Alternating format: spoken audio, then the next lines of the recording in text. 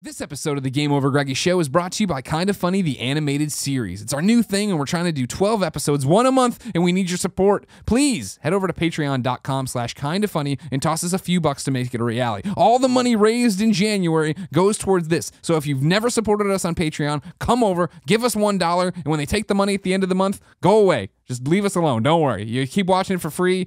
Have a good life. Thanks for nothing. Except the $1 in January that hopefully made the whole... You know what I mean.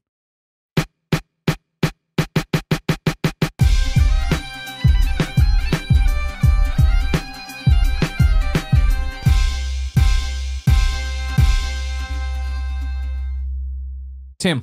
Yes. Take me home. Okay. Tonight. We talk about food a lot on the show. Usually fast food. Yeah. Or cold cuts. Yes. I want to talk about the kind of middle ground. We've spoken about BJ's before. I wanted to open up the table. Whoa. Explain a bit more than that. You know, we talk about them a lot. That's good. Sometimes the service isn't the best, but... They're sloppy. Yeah, but It's all over the place. I want to talk a restaurant. BJ's about restaurant. the like the chain restaurants. Oh, okay. And our feelings on the Chili's I got and lots the to say. BJ's and the Elephant Bars and the Elephant Room bar. Elephant Bar. Elephant Bar's right. Elephant Bar. I hear you. Applebee's. Yeah. TGI TGI's. Lone Star Steakhouse. Red Outback Lobster. Steakhouse. Oh, Texas Roadhouse. Yeah, Texas Roadhouse. Real quick, while we do this and marinate right now on the idea, I'd love to thank all the patrons Oh my who God. supported us in December. And Kevin rolls his eyes and makes it so hard. By the way, you have to make this graphic. Yeah, no, I assumed Kevin will ask me at 9 o'clock tonight. Sorry. Colin needs to watch his hockey game too. You watching the hockey game? Here's the thing about it, and I'll be bold and tell you this. I remember when they were awesome. I remember growing up in the suburbs of Chicago. I remember when I lived in Columbia. Chili's was a big deal. We'd go to get that unlimited chips and salsa. Fucking dynamite. Get the chicken sandwich there. I enjoyed it. I remember when I first moved here, we went to BJ's all the time too. Got that, like, the Bazookies. Bazooki. The buffalo chicken pizza pie. Hold the barbecue sauce. Add extra buffalo sauce. Yeah. No celery, no onions, please. They always fuck it up. Always. 9 times out of 10, they fuck it up. And so, loved it all. Removed from it by 8-9 years or whatever, because everything is... My favorite's when my mom comes to visit, or when I'm visiting my mom, and we talk about food in San Francisco, and she always goes, oh, Gregory knows all these great hole-in-the-wall restaurants in San Francisco. And it took me a while to be like, oh, right, because everything's a hole in the wall here because there are no fucking chains here. Chains don't exist, right? Like, Pachi's is like the closest thing to a chain because there's a million of them because they've been a successful local business or whatever. Being removed from chain restaurants, goddamn do they suck. I can't. You go back now and it's like, yeah, oh my God, you try to go. When we went to BJ's, after I hadn't been to BJ's in years, and it was like, let's go to BJ's. Like, yeah, I'll get them. The pizza came and it's like, ugh. Like, is service fucking awful. Why do you have all these tables if you can't take care of them? You know, nobody cares. They're all a bunch of shit kids there and everything else, except for our guy who's a shit old man who just did not like the restaurant at all. And then, yeah, the pizza was fine, but it wasn't great. You know what I mean? And we had a better BJ's experience when we went down to play Metal Gear that one time. We had a good one, actually. But it's still the same thing of just like... I mean, we sat there for 10 like, minutes and everyone's like... And then we had the obligatory, oh, has anyone helped you? Yeah. No one has. Can we... Oh, I'll get someone. And then no one was there for another 10 minutes, you know? Yeah, there was a time and a place where... You know, when you're in Orange County or you're in the suburbs of Southern California, like everywhere you go is a chain restaurant. Right. So I went to Fridays like 1,000 times because it was open late and I like the wings. But being removed from that, like trying to be a slightly healthier eater, and then existing in San Francisco, you do get spoiled because you do realize that like there is really good food in this city. Not a lot of it, but there is really good food. Like the Tipsy Pig we mentioned earlier was very good. Really, really good, right? And you contrast that to TGI Fridays and you're like, it's no comparison, dude. Right. But I have had better service. Probably overall in my life, I've probably had better service at chain restaurants than I have anywhere in San Francisco. But is that just the quantity you think stacked up? Probably, but also it's because when there's pros and cons to having a chain restaurant, right? You have a corporate structure, and the corporate structure dictates the steps of service and how those companies are supposed to exist, right? So TGI Fridays, like I had friends that worked at TGI Fridays. Some of my brother's friends worked there, and they are the ones that would always talk about that, like. There is a concept at Fridays that when a table drops, you are supposed to be there to say hi within the first like 30 seconds of them sitting down and take a drink order, right? And you're supposed to check back every few minutes. And you're touch tables, touch tops. Yeah, always, right? And you're supposed to treat every table like it's one big table, so that when you go to one table, you go to the next table, next table, next table, and you don't kill yourself with different trips going back and forth, which doesn't always work out, but at least it's a nice plan of attack. Sure, right? I get that, but it comes back to I think like. when you're at a hole in the wall local restaurant or whatever, right? Usually the table sizes are smaller. You know, what I mean, there's fewer tables. I feel like most of the time compared to a Chili's. So I was in Santa Cruz over the break over New Year's, and granted, it was one of the only restaurants open that day because it was New Year's Day. But we went to this little diner that was like independently owned, and I'm looking around and I'm like, this person is serving us, but is also has tables in the patio and is also like over there and I'm like, there's no idea of sections here. Now maybe someone got drunk the night before and didn't show up for work and threw everything off. But I'm like, this is an instance where I'm like, this is not being run properly, and the waiters and waitresses are not properly being motivated, because to them it's you know, this is just something they're not really taking seriously as this isn't their career. Yeah, exactly right. I'm with you. I understand that. That's where there is, I think, the fact that like I'm painting with a really broad brush when I'm like, these chain restaurants sucks. There's clearly probably great ones or whatever. And then it's the same thing where like not every local, just because it's small doesn't mean it's going to be great kind of thing. You know what I mean?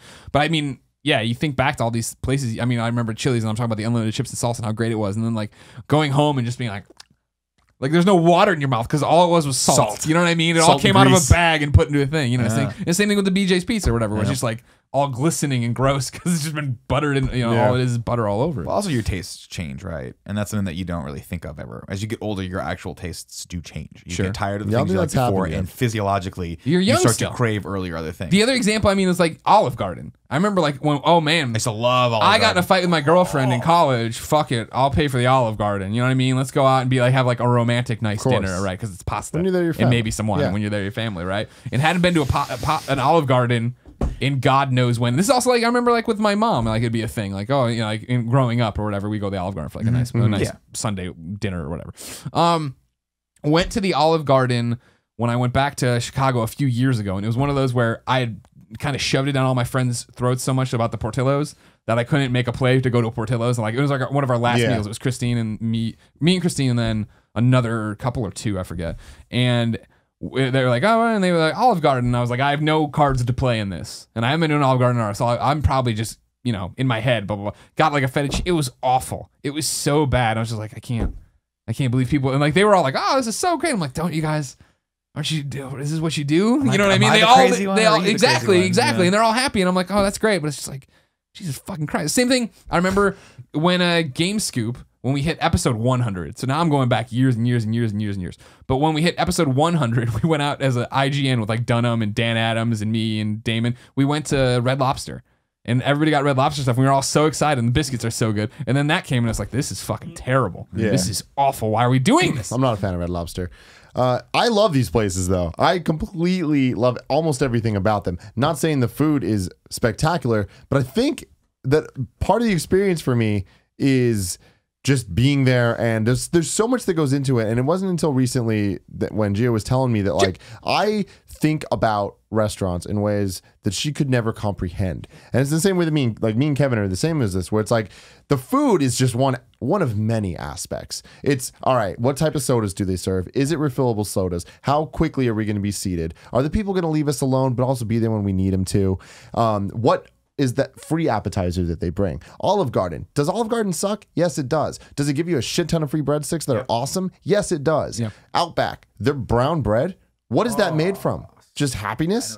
Yeah, it's amazing. And it's like there's all these like little factors that add on top of each other. Or Red Robin, the bottomless fries. You got to factor all this in to your meal plan. I hear you. And then of course you had the appetizers, and it's like depending on the size of your group, like when I'm going to these places, I have a battle plan of what that night's going to look like. The quality of the food is 9 times out of 10 not what I'm thinking about. I'm envisioning the experience and the meal that I'm about to have. Sure. And is it good enough is the question. Now, do I get bad food all the time? Yeah, I do. But a lot of the time, I'm fine with that. I think it's just I like the fact that I get to sit, and I like the fact that when you go to these places, you're going to be able to sit down pretty quickly. Sometimes there's waits depending if you're in a mall. You get the little buzzer. Yeah. But most of the time, you get there, you're guaranteed a table quickly. And then you can just sit there and talk. And that's what I like doing with Kevin. We'll sit and we'll talk, and then hey, do you want a refill on your coffee? Do you want a refill on your Coke? Yep. Do you want whatever? Yeah. And it's like, I could sit here for fucking 5 hours. And these little independent places, there's lines out the door. Sure. Sure. You have to plan your trip 3 days in advance to make sure that you're timing it right, so that with traffic and with parking and with this and that, you don't need to worry about this. They got parking lots. Yep. I just don't understand. That's why they're in the suburbs, right? Because it's just sprawl and they can be anywhere and do whatever. I hear you. I understand what you're saying. I'm not meaning to demonize these here chain restaurants. Obviously, we've grown up on them. I remember when Macaroni Grill, you know, like we were going to I don't even know what that not is. prom, homecoming or whatever, and we went to Macaroni Grill. Macaroni Grill. See, and that's the other thing that fascinates me so much. There's so much I just simply don't know. The world is a vast Did you guys place. have Bennigan's out here? No. No, but I know Bennigan's. Bennigan's in Columbia, Missouri, they used to do like unlimited wings Wednesday or some shit like that. Hooters has that here. Yeah, on but Hooters Tuesdays. wings suck. They Hooters wings fucking suck. Hooters is bad news bears, Yeah, man. see, I don't fuck with Great Hooters. pickle chips though. Do they? Oh no, we No, had some of those they're at not, Comic Con. man. It's like I don't like. There's nothing food wise I like at Hooters, and they have Pepsi. There's a few there's a few chain restaurants that hold a special place in my heart, largely because those are the ones like that. When I first started at IGN, we would hit up every freaking like night almost. So BJ's. BJ's is one of them. PF Chang's is another one. Yeah, We used to go to that a lot. No. Which one? The ceremony? Where is it?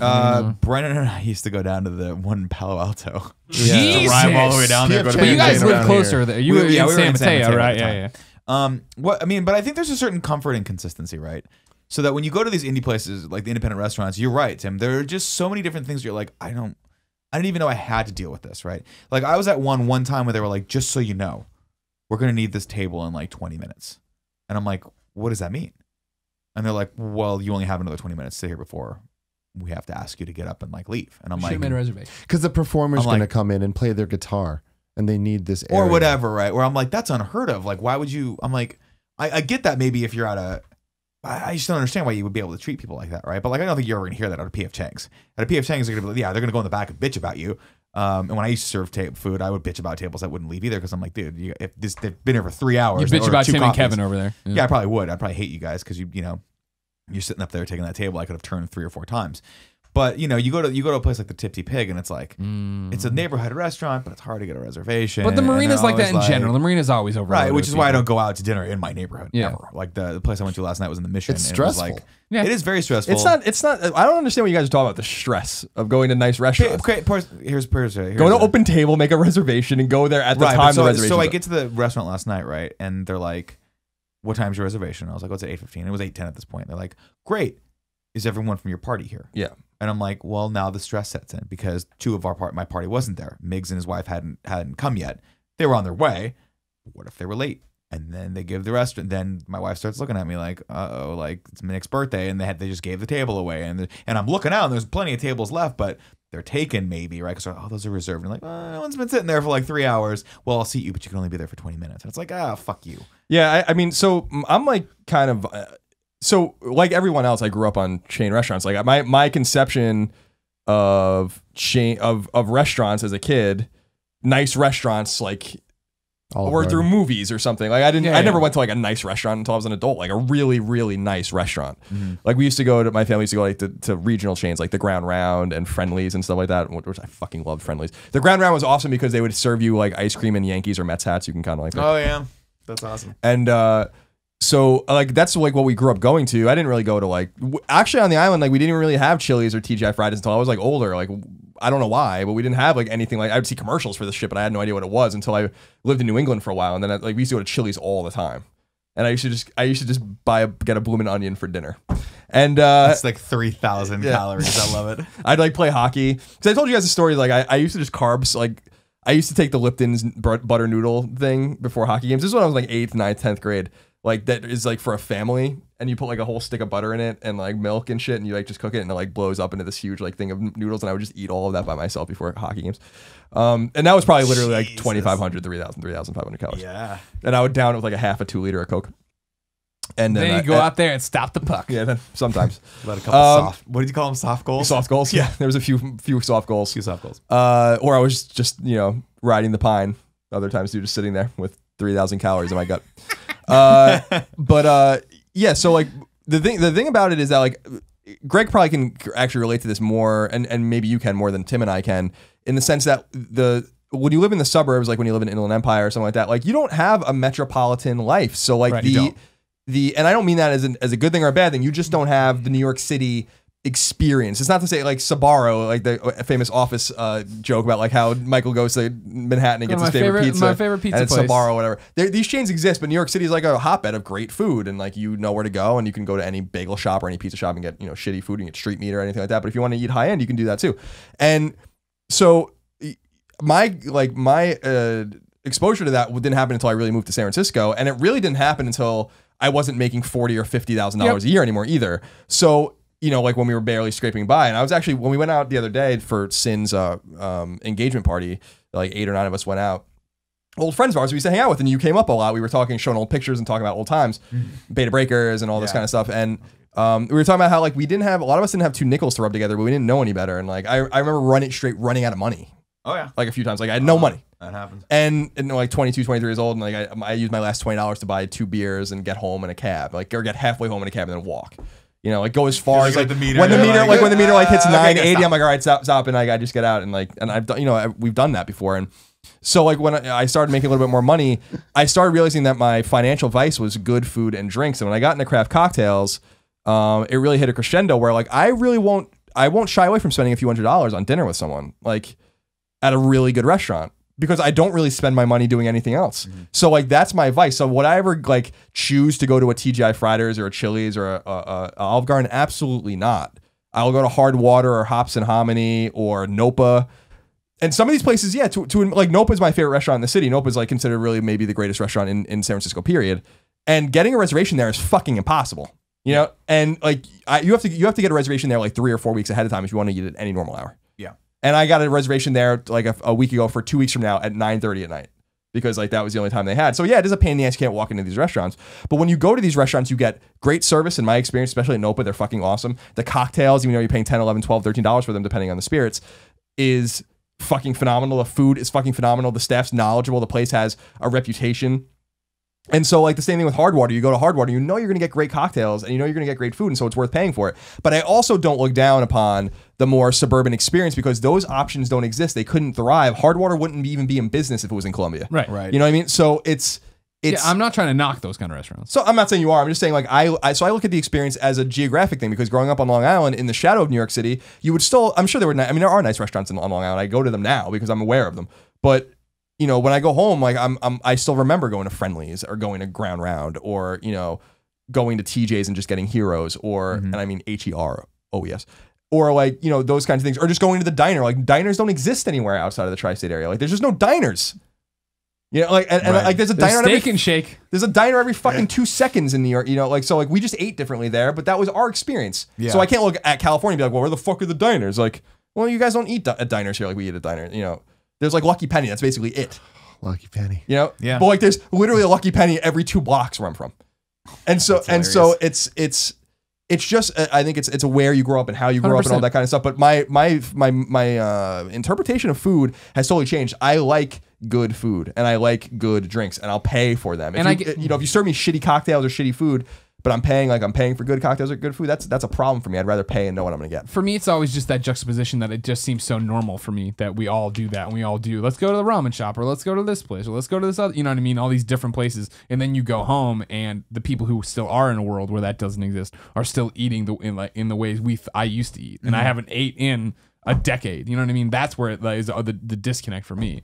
For me, it's like, oh, everyone must grow up into this kind of world. And it's like, oh no, they don't. And because there's not that many options too. There are, like, that's always my thing when I go there and my mom or somebody's like, let's go to chain restaurant, whatever. I'm like, or let's look at, what about that little brew pub over there that's like all by itself? Like, is that anything? Let's try that. You know what I mean? Let's go somewhere different. There are still some things at chain restaurants that I crave. Oh sure, no, for real. Like, I talked a lot of shit about BJ's. I love that BJ's fucking buffalo chicken pizza. It was as vast as the 3DS's library. I'll give a shout out to 2. Yeah, right. One I haven't eaten at since college, but I used to eat there a lot, was Cheesecake Factory.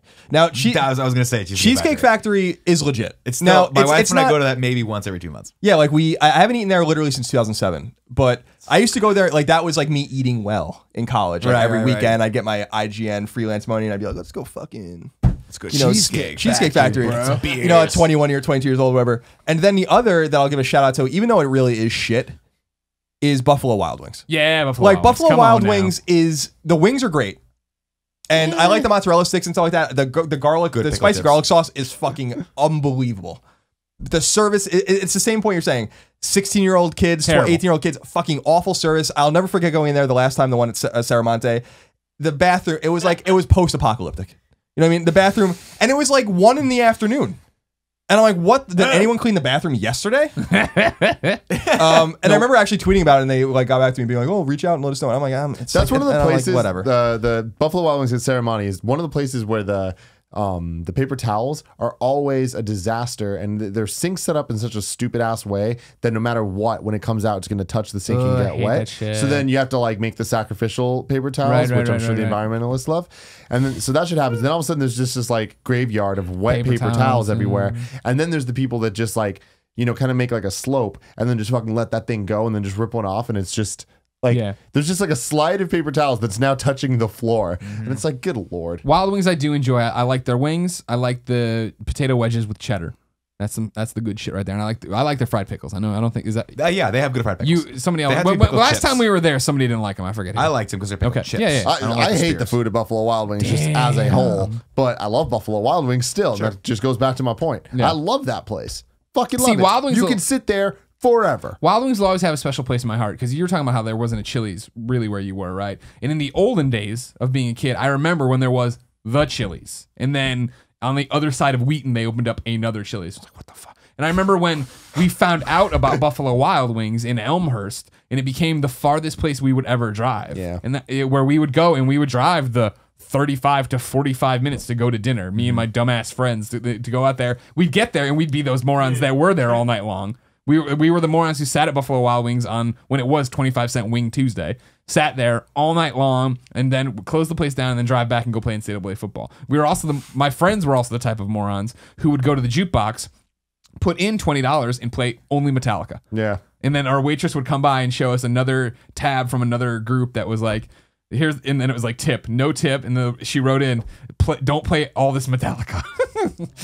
You're like, well, don't give me the option. There's that. We're still those guys, me and Kevin. Yeah. It's like TGIF, there's no one near SF unless you drive 30 minutes, 45 minutes. In the city? Maybe an hour if it's rush hour, which it always is when we're going there. Yeah, we fucking go there though. I'm gonna give a shout out. What makes you go there though? I love the burger with the Jack Daniel's sauce. Jack Daniel's. Oh my god. I'm gonna give a shout out to their Jack Daniel's wings. I'm also gonna give a shout out to they have a tostada nacho, if I'm not mistaken. That's the bomb. They have that big platter that they can get, like the platter of appetizers that always comes out kind of cold. Yeah, but you're like, I don't give a fuck. It's impossible to get those things all to come out at the same time. It's like science, man. I'm also gonna give a huge shout out to the Mizithra cheese dish at Spaghetti Factory. Now, you guys talk a lot of shit about Olive Garden. I was never an Olive Garden guy. Little did you know. I was always a Spaghetti Factory guy. Spaghetti Factory is some bullshit LA shit that I only know because of Comic-Con. I only know it from where it was at Comic-Con too. There was a good run every year. We'd inevitably be forced to go to that one because someone screwed up the lunch order and we have to and it sucked. send someone down there. Fuck that place. But that Mizithra cheese like dish, it's all it is like just spaghetti with like butter, garlic, and just a heaping shit ton of that cheese on top of it. To the point where to your point about Chili's, you'd be eating it midway through and you'd like lose your sight because it would suck all the like moisture out of your fucking head. It's so good. That's the thing about it. I feel like all the stuff at the restaurants you get is all salt. You know what I mean? It's all crazy. salt, it's all butter, it's all lard, it all came out of a bag. It's all this other stuff. It's all freeze dried first, fried first, then frozen, then refried again. So it's all terrible for you. That is the one thing that when you do go to these nicer restaurants, to Colin's point, like the quality of food in no doubt is better. Undoubtedly is better. Sure. Because you're using fresher ingredients, and in San Francisco, it comes with an air of pretentiousness, but you are getting like organic vegetables, stuff that like they're like, we grow this shit right outside. You can see it. Well, there's the chicken that you're gonna eat, and they snap its neck and bring it to your table. Yeah, and I feel like open kitchens are cool too. Like Hardwater has an open kitchen, Hops and Hominy has an open kitchen, Wayfair Tavern has an open kitchen, Nopa has an open kitchen. Yeah. When you're willing to like show people exactly what you're doing, it's usually a pretty good sign that the food's good. But it's not for everyone. I mean, like if you like, I'll pay $25 for Wayfair Chicken's fried chicken injected with rosemary and thyme and all this kind of stuff because it's Chef Tyler recommends. Chef Tyler does recommend you put some lemon on it because it's fucking awesome. Mm-hmm. It's worth $25 and their old fashions are worth $10 and their Sazeracs are worth $12. But not to everyone. And so it's a matter of like what you are willing. It reminds me what Eric Castro says, and I think I've said this before about bourbon, where he's like, there's no such thing as bad bourbon, and he's right. But he's like, there's a big difference. Like, you have your Suzuki bourbon, like your shitty kind of your Jim Beam or your Evan Williams, which is fine. That? Like it's not sipping bourbon, but it's good for cocktails or Old Forester or whatever. And then you get to like your I don't know, Ford Ford Ranger kind of level, like Bullet and all that kind of stuff, and Buffalo Trace, and then you get to like your Lexus level with like Eagle Rare and Mictors and all that kind of stuff, and then you get to like your Tesla with Pappy and Blanton's and all that kind of stuff. But he's like, the difference once you get in the middle to the top is not as big as the difference from the middle to the bottom, and so like you don't want to pay too much for your food, but you don't want to pay too little for your food either. I think like right that little sweet spot right in the middle where you're getting a $15 to $25 or $30 entree, I think is perfect. I'm not paying $70 for an entree unless it's like a beautiful steak. Unless it's a steakhouse, yeah. But so what I'm saying is like you don't want to predicate the quality of the food based on what you're paying for it, but there is something to be said about the quality of the food and what you're paying for it. Very true. This has been the Game Over Greggy Show, and we hope you enjoyed it. If you enjoyed it, head over to patreon.com/kindafunny where you can toss us a few bucks to get every episode early, along with a bunch of exclusives. And this month in January, support Kinda Funny, the animated series, which you should watch on kindafunny.com. If you have no bucks to toss, no big deal. Head over to youtube.com/kindafunny where you can catch the show topic by topic, day by day, until we post the entire thing for free as one big video. What is the Game Over Greggy Show, Nick? It's the best. Funny you should ask. Each and every week, 4, sometimes 5 best friends gather around this table. Each bring a random topic of discussion for your amusement. We hope you enjoyed this episode. It's been fun. Colin's going to do something to protect on it. No, I just want to hold him. Just be careful with him. Support his back. Support his back. Support his back. I introduced you to this dog.